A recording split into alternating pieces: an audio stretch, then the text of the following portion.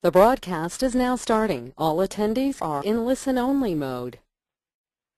Good morning and welcome to the science behind today's milling materials. My name is Candace and I'll be facilitating today's webinar. I'd like to begin with a few housekeeping items. First, in the upper right-hand corner of your screen, you should see a questions box. Please feel free to type in any questions you may have throughout the presentation. We'll be answering all questions at the end of the webinar. The course is NBC approved for 1 credit.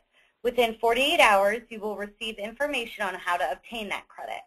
We will also be posting the webinar on our website in case you miss any portion or would like a review. I'd like to introduce our presenter, Brian Knopf.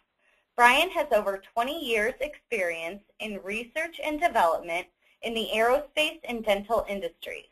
He has a Bachelor in Science and Chemistry and a Master's in Business Administration. Brian is Vice President of Technical Services at Whitmix Corporation, where he oversees the Research and Development, Engineering, and Quality Control departments. I'm going to hand it over to you, Brian. Okay, thank you, Candace. And thanks, everybody, for joining us today. Welcome to our seminar on science behind the CAD/CAM materials. I'm sure all of you, like us here at Whitmix, are aware that there have been a number of changes here, especially due to CAD/CAM. As you can see on my screen, this is an example of CAD/CAM milling, and you know, it's really having an impact. You know, in the past, we're familiar with handcrafted dental restorations via the lost wax technique, and that's all changing. And within those changes are not only new equipment or processes, but new materials. And these materials behave differently. So that's what we're really going to cover today. Our agenda is a basic overview on the science behind several of the key materials, and then tips and techniques. Okay, how do you use these? And I'm really working off the premise that most people are familiar with PFMs, and so they're accustomed to working with metals or porcelain, and so really, what is different? All right, so today we're going to talk about millable zirconia, and really this is going to get the lion's share of the discussion. Also, I'll talk about millable pattern wax, millable PMMA or related polymers. I kind of use PMMA as a generic term. Other millable medical devices, so other products.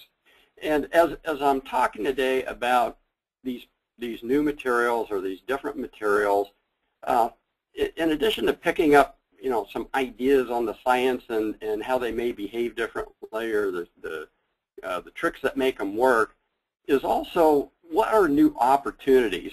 So as we mentioned, things are changing. Will there always be a need for a handcrafted PFM? Probably, but CAD/CAM really is going to have a major impact. And so as we go through today, is to also kind of think or see if you get any ideas on new opportunities. You know, here's a new product or a service that I can provide now that I can take advantage of CAD/CAM to make restorations. All right, so millable zirconia. I guess I first heard of it as cubic zirconia as the ring. And when we talk about zirconia, we're going to see it really covers a range. So it starts with cubic zirconia. This is a form of zirconia. Zirconia, because it has really unique properties that we're going to talk about today, is used a lot in industry. Because of its strength, its abrasion resistance, etc., they're using it more and more for industrial applications. Professionally, I became aware of zirconia.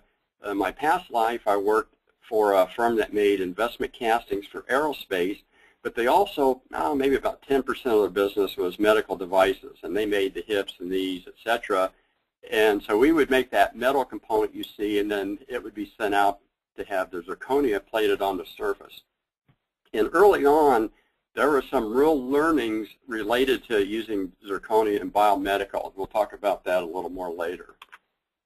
And this, of course, is what we're all interested in, is zirconia to make teeth. So we see here a 4-unit bridge, and I want to emphasize that, again, that zirconia is very strong. Though if you look at this, it's not necessarily all that translucent and maybe all that natural looking. This is a case of a PFM. Now, if you use zirconia as your substrate and apply porcelain on top, again, you can get beautiful restorations. Though, again, zirconia by itself is a little more opaque, not quite as translucent as you can get with a good porcelain. But again, this stuff is strong. We could take this 4-unit bridge that you see, we could take it out to our shop, run over it with a forklift, and it wouldn't have any negative impact. Now, why is it used more, or why hasn't it been used more in the past? Well, it is so strong. It's very hard to machine. Goes through tools like crazy. So in its centered hard state, it's very strong but very hard to work with. But the other is, in its green state, or what we call pre-centered state, it's also hard to work with because of the shrinkage. And if you look, you see this is the green or pre-centered state, and this is after firing. Significant shrinkage, depending on the density, 22 to 25% shrinkage. So this is significant and nothing that you could really control by hand. Well, but for CAD/CAM, it's a piece of cake. So for CAD/CAM, you just dial in that shrinkage factor. So the manufacturer, when they make the zirconia disc, they've calculated the density, or determined the density and calculated that shrinkage factor, and they're going to provide that for you. So again, we're talking mostly about zirconia, and I'd like to start with nomenclature. It's amazing how many people say it wrong, including myself. What we're talking about is zirconia. Okay, it's an oxide of zirconium, which we'll see here in a second, is an element, atomic number 40. It's a metal. It's kind of like titanium. So zirconium is a metal that's been oxidized to form zirconia. So when you hear somebody saying, yeah, we have a zirconium machine, they probably don't. I don't know of anybody milling pure zirconium. Or you may hear zircon. This is a zircon machine. Now, zircon's a different chemical. That's zirconium silicate. So zirconium oxide or zirconia. Sometimes I've heard people say zirconia oxide. Well, that's like saying zirconium oxide. All right, so zirconia, just to wear that out a little bit. But you'll also see it called YSZ, or yttria stabilized zirconia, or YTZP, which is yttria stabilized tetrahedral zirconia polycrystal. Wow, that's a mouthful for me. And I want to hit on that, or we're going to expand on that further, because it really, the magic is kind of based on this yttria stabilized tetrahedral zirconia polycrystal, or polycrystal formation. And so zirconia is a ceramic. It's an ionic ceramic, and in its form, again, it's zirconia and oxygen, and it forms a crystalline lattice where, in this case, pick one, the zirconia is the red and the oxygen's the white. It'll form this crystalline structure because the oxygen basically takes electrons away from the zirconia, leaving the zirconia with a very strong positive charge, while the oxygen ends up with a very strong negative charge. So you have these positive, negative charges balancing each other in this crystalline structure. So it's part of the strength of zirconia. These are very strong bonds. When we talk about yttria stabilization, we're actually adding another metal oxide, yttrium oxide, which we call yttria, into this matrix. And it actually disrupts it enough to where, as you'll see in a little bit, it gives it some special properties. But it's this structure that's really key that we're interested in. And I want to point out that porcelain, which you're, I think, primarily used to or familiar with, is really different. Though they're both technically ceramics, porcelain starts as crystalline minerals, and when it's heated, it basically melts and fuses into an amorphous, glassy substance. So porcelain is closer to glass. Actually, zirconia is not. Zirconia stays as a crystalline mineral. So I point this out because on the zirconia, we're not going up to a melting point where it now goes from solid, kind of this liquidy state, to fuse. It's going to stay like this its whole heating, sintering process time. So it really is different than porcelain. So later when we talk about how we have to treat it different, hopefully this will help, and that'll make more sense. Okay, so when I talk about those crystals, let me back up a second. So when we talk about those crystals, the distance and the packing, they can take different packing orientations, and the configuration they're in is called an allotrope. And zirconia can form into 3 different crystal allotropes. So it can form in the monoclinic, and this is at room temperature. This is its normal, stable condition. So it 3-dimensionally has one structure, so there's a set distance between the atoms. There's a certain packing orientation between the atoms. As you heat it up, it can go to the tetragonal. And basically, the atoms are realigning and kind of scrunching in a little tighter. So when it's heated above 1170, we have this tighter configuration. And I don't know if it's obvious to you, but if you notice my font size from monoclinic to tetragonal to cubic gets smaller. All right? So as it's heated and takes on this other structural form or cubic form, that it's really kind of shrinking in size, getting denser. And then if you heat it further, you'll get to the cubic. That would be what we consider the cubic zirconia. Now with zirconia, I want to point out these little 2-way arrows. Okay? What that means is when I cool, it's going to step back through these. So as I cool below this 2370, it's going to go back to tetragonal. As I cool below the 1170, it's going to cool to the monoclinic. So its normal mode for pure zirconia is to exist in the monoclinic phase at room temperature. Now, that's kind of unique to zirconia in a sense that if you think of carbon or graphite heated up to diamond, that's very stable. So it would really be a one-way arrow.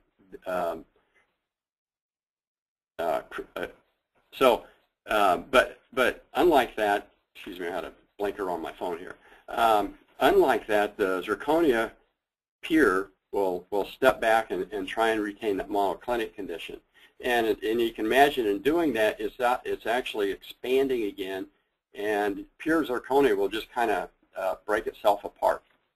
But there's some tricks, and that is with the addition of stabilizers such as yttria or yttrium oxide, you can get zirconia to exist in other phases at room temperature. All right? So if we load it with enough stabilizer, we can get all the way to the cubic zirconia that we see as that nice, beautiful diamond-like material. But if we dope a small amount, we can achieve this partially stabilized tetragonal phase. And I want to build on that tetragonal phase a little more. So we're talking about we have the 3 allotropes, and we're tricking it to stay in the tetragonal. But I also use that term partially stabilized. So it's here as a tetragonal, but it can be converted. So now maybe the names start to make a little more sense. We have yttria stabilized zirconia, or that yttria stabilized tetragonal zirconia polycrystal. All right, so we've stabilized it into this tetragonal structure. Now, the magic of zirconia, what makes it special, is the following. When it is stressed, so we have partially stabilized tetragonal zirconia. When a stress is applied, it'll convert to the monoclinic. Okay, it's going to go back from the tetragonal to the monoclinic with a subsequent increase in size. So let me show you this little model.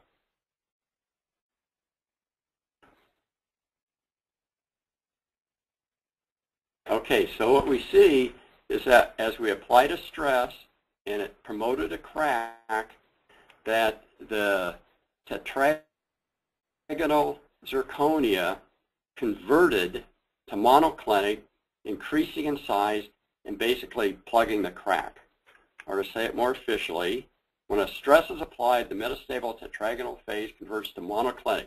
This puts the crack in the compression, retarding its growth.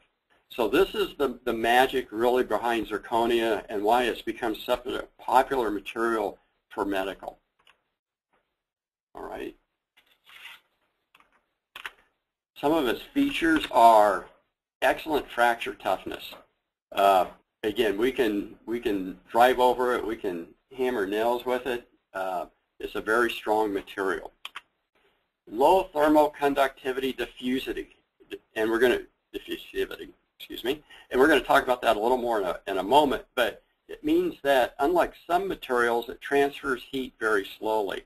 So if you had a full contour zirconia crown in your mouth, you're not going to be as sensitive to cold and heat as you would with maybe some other materials.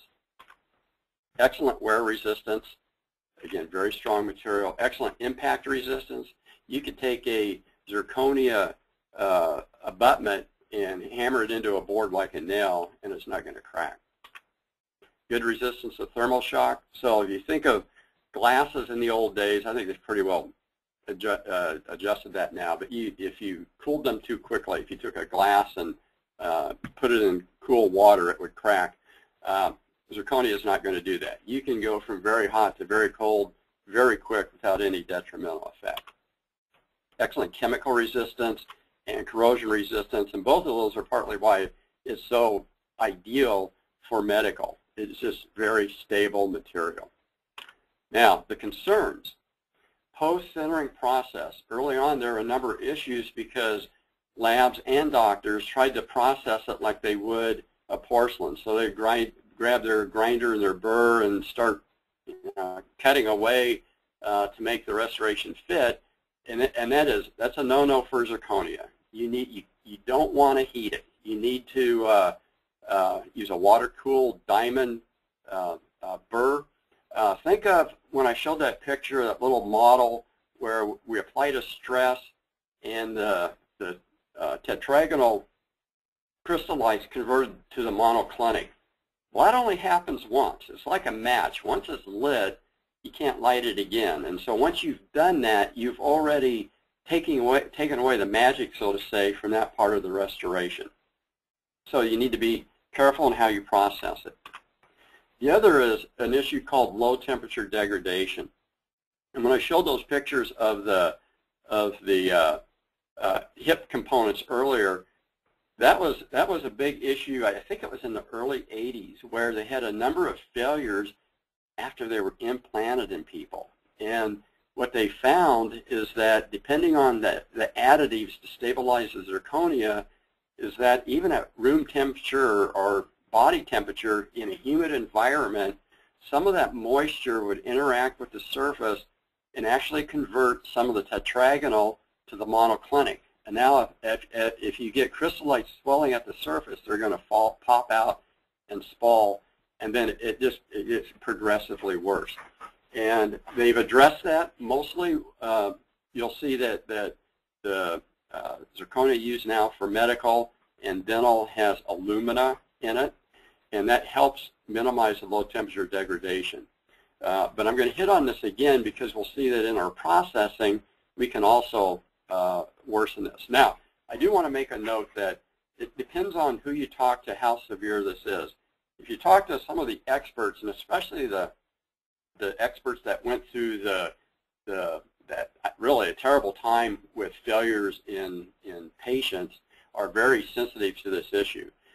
And when we look at the higher translucent brands of zirconia for dental, what they've done is they've reduced the amount of alumina. And so your experts are kind of concerned with that. But other experts point out that there haven't really been any device failures. When we're making a coping, we've got porcelain on one side and adhesive to the tooth on the other, so we really aren't exposed to moisture. And if we are making a full contour and we put the glaze on it, then again we've sealed the surface. So the feel is that if the surface is adequately coated and the zirconia was processed correctly, that really is a minimal risk. but I need to point that out. Other concerns are that thermal diffusivity. Man, that's tough for me to say, huh? This also was a problem early on in that when they started applying porcelain to zirconia, they were getting spalling, cracking, and a host of issues and problems. And so they thought, well, we need to make sure we match the coefficient of thermal expansion between the two, and they did, and it didn't help the problem. And then finally someone realized, hey, the difference is in that thermal diffusivity. Wow, sorry. Is that the zirconia cools slower. All right, so if they both shrink the same amount upon cooling, but one is cooling slower, then relative to the other, it's going to shrink faster. And that was the problem. So the porcelain, and you think of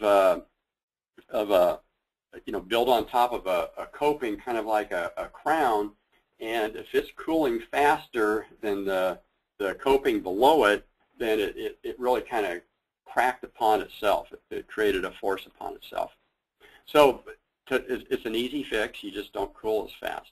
So you should have, when you're using a porcelain for zirconia, they should have instructions on what that cool rate is to minimize that kind of issue. The other problem is over-centering, and I'm going to talk about this further, but over-centering is centering is one of the process steps that you're going to do. A lot of the other properties of zirconia were impacted by the manufacturer or set in place by the manufacturer. But you are actually going to be centering. And so there are things you can do that is zirconia. Again, we're going to talk about that a little bit more in a bit. And all in all, again, this is a new material. It's not going to behave like porcelain or what you're familiar with. And so I strongly suggest following the manufacturer's instructions. They've been working with this material for a long time. They should have addressed all of the issues. And again, it's not like what you're used to. So do your homework and be prepared, and you'll minimize your problems. If you want to learn more about zirconia, then there's a number of resources. We got Dr. McLaren, Giordano, and Dr. Russell Giordano. He is really one of the leading U.S. experts. He is on the ADA ISO committee for developing standards. In fact, they are working on a new standard right now. I was able to join them a couple of weeks ago. And currently, the zirconia millable blocks fall under the standard, the testing for ceramics. And it really doesn't capture a lot of the issues, a lot of concerns like that low temperature degradation that are unique to zirconia. So the new standard will be much more tighter and more applicable to zirconia. But again, there's a number of resources, a lot of good material out there on zirconia if you want to read further. But I'd like to sticking with zirconia, I'd really like to go a little more on the material and use by the dental lab. So you bought a milling system, you got a scanner and a milling system, and you have all the programs, the right programs in there, you have them dialed in, and you need to buy this zirconia disc. And I guess the question is, are all zirconia discs the same? And I'd say in theory, yeah, they're taking powder from a zirconia manufacturer, they're pressing it into a disc, they're pre-centering it to get it strong enough so that you can mill it, and providing a shrinkage factor. So in theory, you should be able to use any disc, but in reality, there's a lot of things that go into making that disc. And so I just want to make you aware of, here are some of the issues. So if you have problems, or if you see that, I can get this one disc from, when I was at that ADA meeting, they called it Joe Banana, but somebody that's just bought the equipment and qualified using the ceramic standard could be making zirconia, and it may not be what you need. All right, so here are some of the things I want you to be aware of. So if you're talking to your supplier, questions that you can ask them so you can get a better understanding and a feel if this is the right product for you. Because your end result can be no better than the zirconia disc you're using. And just a side note, one of my hobbies is roasting coffee. And, you know, for years and years and years, I drank the stuff in the can or in a coffee shop or a restaurant and you know, kind of lived with it and didn't realize how great coffee can taste when you brew and grind your own. But you can only get as good a product as the beans that you start with. If you have really poor beans, you can't get a good coffee. Well, same with zirconia. If you get a poor starting material, you can't produce a high-strength aesthetic restoration. So I just want to go over some of the nuances in making zirconia so that you're aware, again, to ask a supplier. How are they made? Well, they start with a formulated powder. And normally, it comes from a manufacturer or supplier in Japan called Toso. Most discs are made using Toso powder. And ask your supplier. I think that's a fair question. Are you using Toso? Some aren't. I know there's a source out of China, and I know a major player out of Europe uses that, so I presume it's a good source. You know, I'm not discrediting it. I think most of the suppliers of zirconia have found the problems early on. There's an issue with radioactivity because one of the isotopes that are found with zirconia in nature, I think it was thorium, has a low level of radioactivity. And so if you look at specs on zirconia, they still include a requirement for radioactivity, though I don't think that's really an issue anymore. But the quality of that powder is important. And you know, currently I think there's only a few providers, but down the road there may be more. You know, as people see this taking off, others may jump in. So just make sure that your discs are made from a reliable powder source. So the manufacturer now takes the powder, they form it into the disc. They call it coining, using an axial press. That's something like a 100-ton press that they'll use to form that powder into a disc shape. Next, they'll take that disc and put a group of them into a basket and load them into a cold isostatic press. And what this does is isostatically apply pressure all around, 360 degrees, with the intent that we're going to produce a very uniform density throughout that disc. Once they're sipped, the discs are pre-centered. And this is one of the most critical steps in the process. The discs are put into a furnace. We call it a bisque furnace. And they're slowly heated up to around 1,000 C, it's pretty warm, over a significant period of time. So we show 50 hours. And the reason is that there's a binder that helps hold the powder together during the pressing step. So we want to let that release slowly. If we let that release too fast, it can blow your discs apart. But the other is that we need to ensure that we get uniform heating throughout the discs in the oven and then throughout a given disc. So for example, if a disc was in the middle of the oven and it didn't get to the same temperature as on the outer, then it's going to have different properties. And even within a disc, if we went too quickly through that cycle, the outside of the disc may have heated up to the 1,000, but it may have been a lower temperature inside. Well, now we have different densities. So this pre-centering step is very critical. And then the discs are machined to their final dimensions, and that's usually just putting that collar in, and the shrinkage factor is determined. So really what they do is they measure and weigh the disc, determine the density, and they know the theoretical density for the zirconia and come up with a calculation. And again, it's amazing how accurate that is. With that, 22 to 25% shrinkage is significant, and yet you can get that in, dial that in within microns. You can be very accurate if your density is uniform throughout your disc. So this above process affects purity contamination. So if a disc isn't made in a very clean environment and they pick up something, that can get transferred, and you may not see it until that part is actually centered.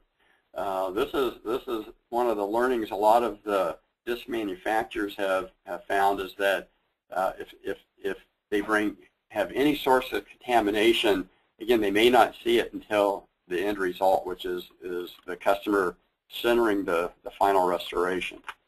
Flexural strength, how it's pressed, and even though you're going to center after these discs are made, if your density isn't uniform throughout, or you really don't have enough press there, it's going to affect its final centering properties, and thus like the flexural strength. Could greatly impact the density or that shrinkage uniformity.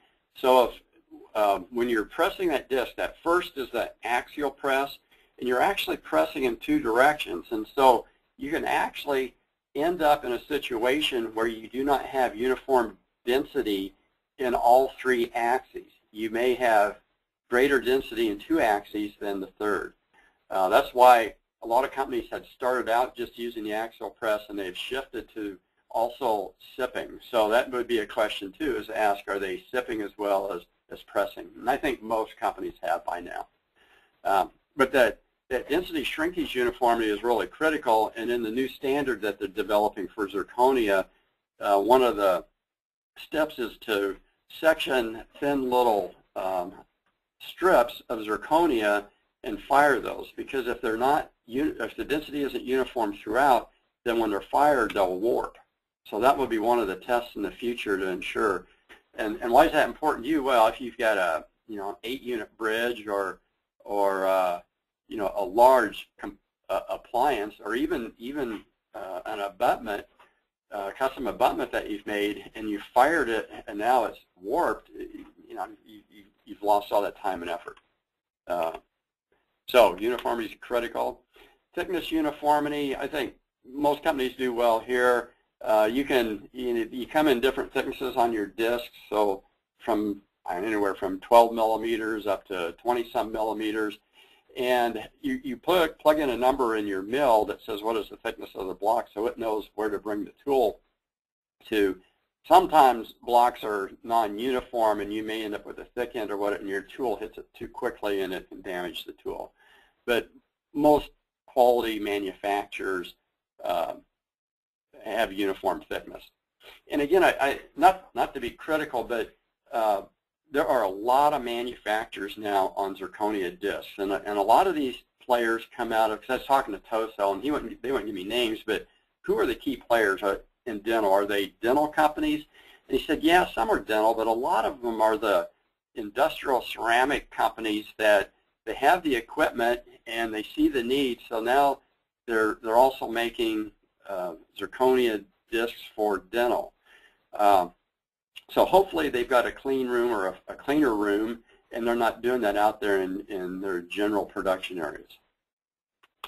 Let's see, the way the disc is processed can affect the milling properties, and partly is if it changes in density. In that pre-centering step, if you underfire, you can be too soft. If you overfire, you can be too brittle, and that'll affect your cutting speeds and your chipping. And then lastly, color and translucency. And where you really see this is on that, again, that pre-centering. If you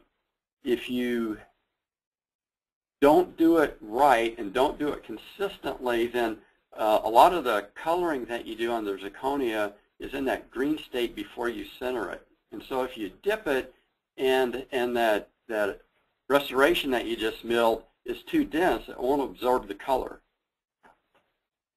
Or sometimes it may absorb it and sometimes it won't. So it's really important when you're looking at your zirconia disc manufacturer, try different ones and find the one that works best in your operation.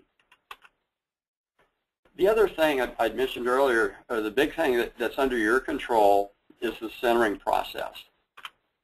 So just to go over what's happening.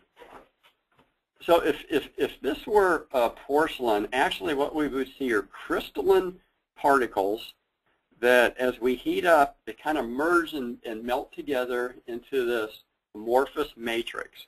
Well, that's not the case with zirconia.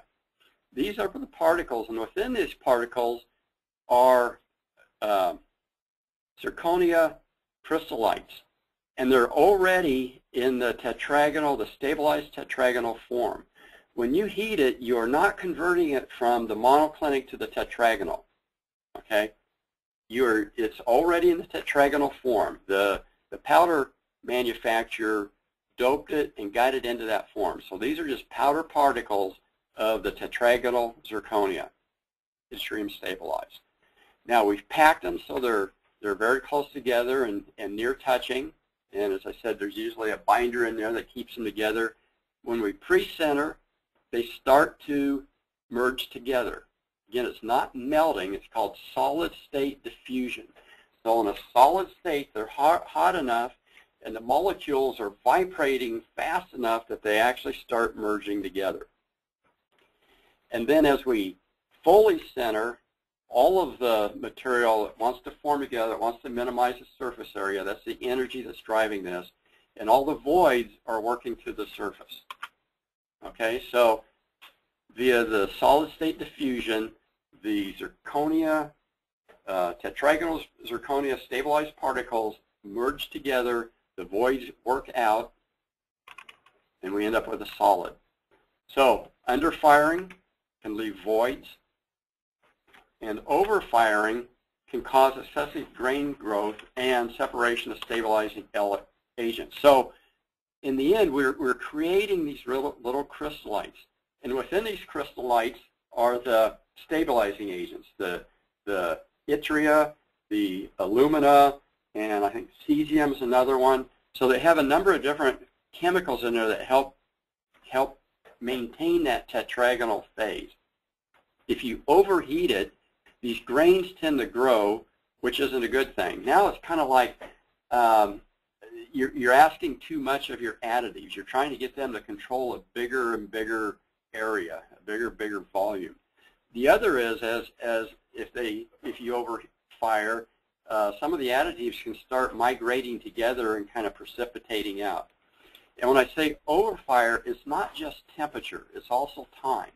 So your manufacturer of that zirconia has specified a time and temperature that's ideal for that material, and follow that. And the reason this has become an issue is we've had a number of folks that, because I guess in porcelain, and I'm not a porcelain expert, but in porcelain, sometimes if you overfire it a little bit, it'll help your translucency.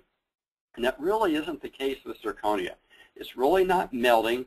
And actually, okay, so you have a couple grades. You've got one grade for copings. It's very opaque, and you don't worry about it. People don't try to overfire that. But the other grade for translucency, they want to get the translucency of porcelain, and to be honest, it just doesn't happen with zirconia. Zirconia isn't that translucent. And a lot of folks think, well, if I overfire, it'll get there. And actually, you overfire, you'll get kind of this glassy look, and some people may think that means it's more translucent. But if you've got that far, you've greatly destabilized your product. It's going to be very sensitive to that low temperature degradation. You'll have killed the strength in half. So again, be wary of overfiring. If you're not getting the translucency you need, and there's been cases where we've gone through the centering and we end up with it's a translucent grade, a solid white chiclet, and it's like, whoa, what happened here? Well, it wasn't the firing, and it wasn't necessarily the zirconia. We had a contaminant in the process. So that's the other, is as you're centering, is make sure you have a clean process, that your furnace is clean, and you're not adding any contaminants. So recommendations on zirconia is, again, purchase your disc from a reliable source. It's a significant investment. This is your consumable, and price is important, but quality's got to be number one. All right. So, and I think it's fair to question your supplier, and if your supplier doesn't have any idea really where they're made, what they're made of, how they're made, then you may want to talk to somebody else.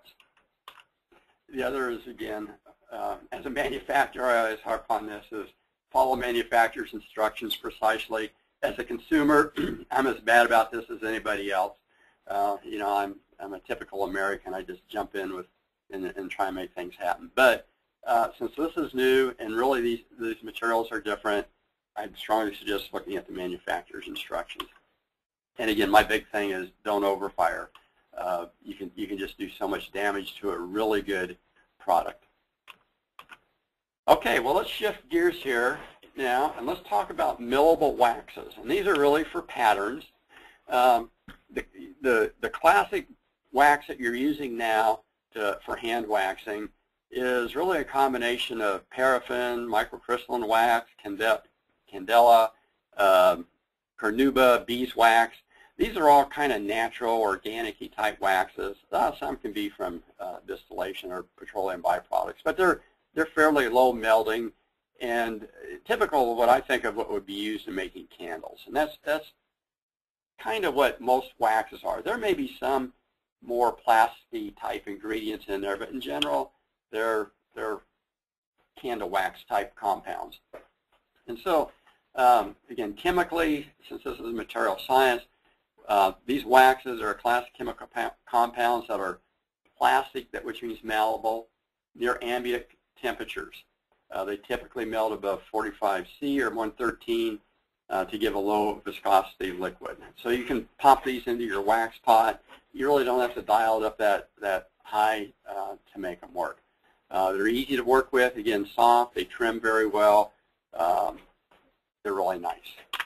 Well, the millable are a little different, and chemically they're really similar. They're just more so, in that if you looked at the chain length and the complexity of the hydrocarbon chains in your classical dental wax, they're simpler and shorter.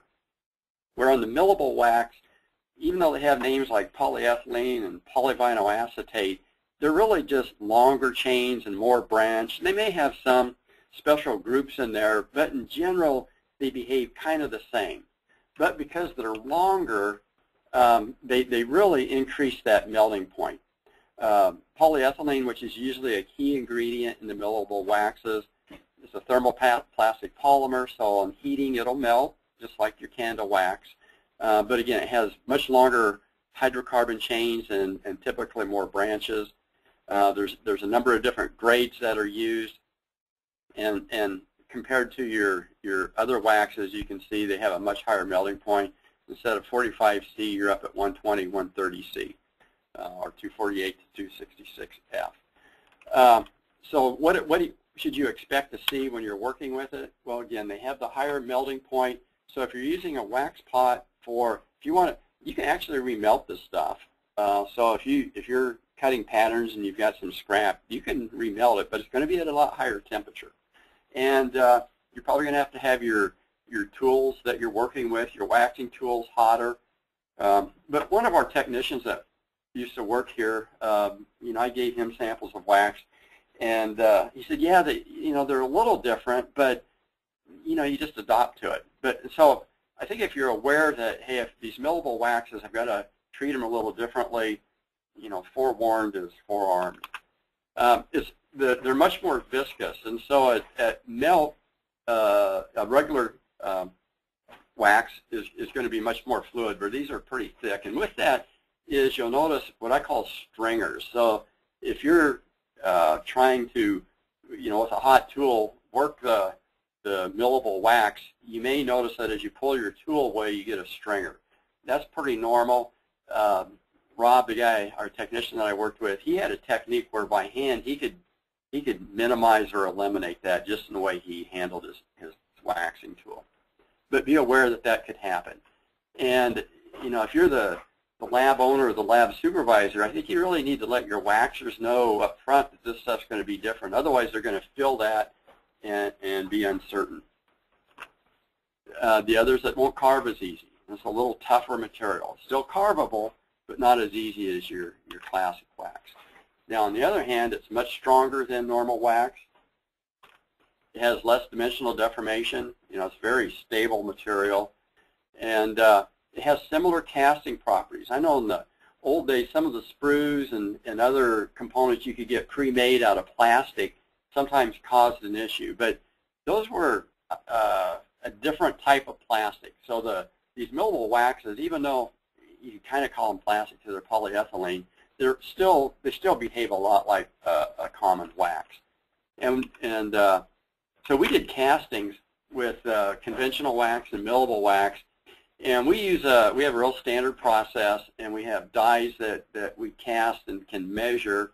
And so we noticed that we didn't get quite as much expansion with the millable wax as a conventional wax. Now, I've talked to a number of lab people that are using CAD/CAM, and they've never noticed a difference. But for us, under our controlled environment, we could see that.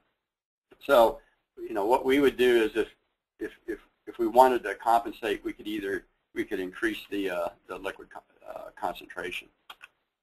Okay, the other material that's often used for patterns, especially large multi-unit bridges where flex and warpage is an issue, is polymethyl methacrylate. PMMA is a transparent thermoplastic. It's often used in lightweight or shatter-resistant glass, also known as bulletproof glass. Chemically is a synthetic polymer of methyl methacrylate, so, and you know that as denture material. And I think a lot of people started with this because it was a dental material, but there are actually better materials for milling out there. Yeah. And so if you, I kind of treat this generically. This is part of a polymer family.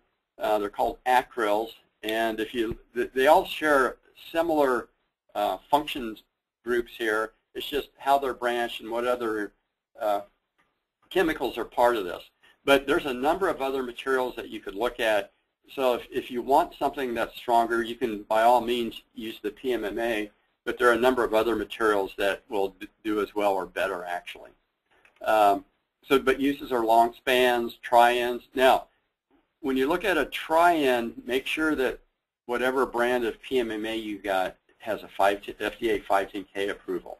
Because if it's going in the mouth, that's different than if it's a pattern. Same way with temporary restorations. Let me hit on that a little bit in a moment. So here's an example of making up an 8-unit bridge with PMMA. Very strong, very stable. Now, we found in our lab, if we were using this as a pattern material, that we didn't get near as much expansion. In fact, we actually saw a net shrinkage. So before, when I showed conventional wax and millable wax, they were at least both positive, where the PMMA, we got a negative. Now, I've talked to some labs, and they've never seen this issue, so I don't know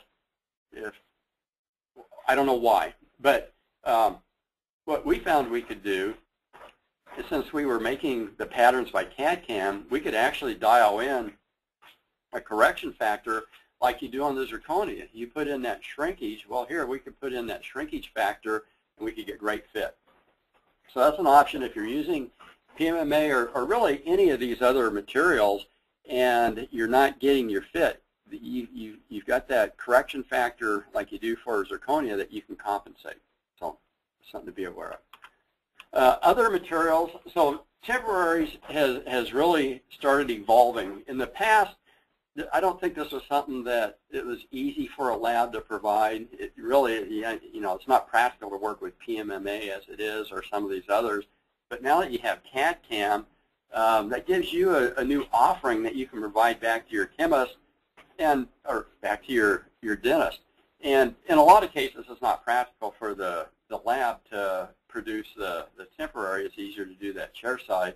But in cases, especially implants or where they need a longer-term temporary, that may be something that you can look at and provide. So a lot of them are made from PMMA or these acryl polymers. There's going to be more and more of them out there. They're available in multiple tooth shades. I think we are going to be seeing better milling and better lasting materials in the future. Again, I don't think PMMA is one of the best for milling, but now that it's starting to move and there's getting to be some volume in sales here, I think you'll see a lot of other manufacturers finding better materials to fit this niche. But again, a warning that anything that's going in the mouth, and I'm sure you know this, but it has to be FDA 510K approved. And part of the reason I say that, there's a lot of PMMA blanks out there, and a lot of them that are even too shaded, but they don't have the 510K. And so just be aware, legally you should be using a 510K approved material. Others that you can, materials that you can use with your CAD/CAM system, implant guides, drill guides. So again, as long as you're using an approved material, there's getting to be more and more really good, and they're usually along the line of PMMA or the acryl polymers. The other are millable composite, hybrid composite materials. An example would be Dynamic from Vita, and it basically has a ceramic backbone infused with an acryl polymer. And so what is unique about it is that it's millable, that once it's milled, you can clean it up, polish it, you can stain it, dye it, color it. You don't have to fire it. You don't have to center it. And it has the strength of a composite and plus some. So it's not as strong as zirconia, but it's for a long-term restoration. And I think we're going to see more materials along this line as we start to tap into the potential of CAD/CAM. It's going to open up a whole new line of materials that we could use for restorative. And the other, like the Dynamic, from what I understand, is actually, even though it's just now coming out to market, it's near the end of its patent. So I wouldn't be surprised within the next few years that we'll see a number of materials that provide that same benefit or service. All right, now I'm about to wrap up. I want to let everybody know that on October 10th and 11th here in Louisville, Kentucky, we're going to have a digital forum. This will be our second one. We did it here in Louisville. We've done it around the U.S. at various shows, but we did our initial one here in Louisville. And basically, if you're really looking at getting into CAD/CAM, this is an excellent opportunity to kind of see all sides of it. We've got Mark Jackson, Chunk Yankner, Alf Lastry, and others. And what they're going to do is talk about, here's how you can use it, and here's the different markets, etc., that you can get into. Chuck Yankner for can you justify it? Will your business justify the investment? And what will it take to buy into this, financially? Is it worth it for you? And it may not be, or it may be, but he just really, in a non-committal way, helps you through that process of doing that analysis. And then also what's coming in the future. And and others to discuss, I think we just got him on board, is that Dr. Russell Giordano. And again, he is one of the leading experts in the U.S., if not the world, in zirconia material science. So, and he's an excellent presenter as well. So if you get a chance, please come to Louisville, Kentucky. And as you can see at the bottom, visit whitmix.com or call a number for details. And with that, I'm open to Q&A. All right, thanks, Brian. We do have one question, and it was, what was the name of the powder to ask the manufacturer? Okay, well, is your zirconia powder, what is your source? And the common is Toso, and that's made out of Japan. And if it's not Toso, then you may want to dig a little bit and find out who. Again, I know there's a major European zirconia disc manufacturer that's using a source out of China, and again, I think they make a quality product. But if they're not using Toso, you may, I would just put a little question mark there. Again, not saying that they're bad, but I'd put a question mark. All right, and so far that's the only question we had. Just a couple reminders. In 48 hours, you'll get the information required for your NBC credit. And if you have any other questions, shoot us an email at webinar@whitmix.com. Oh, now we have that's it. Looks like those are all the questions. Have a great day, everybody. Thank you, Brian. Bye.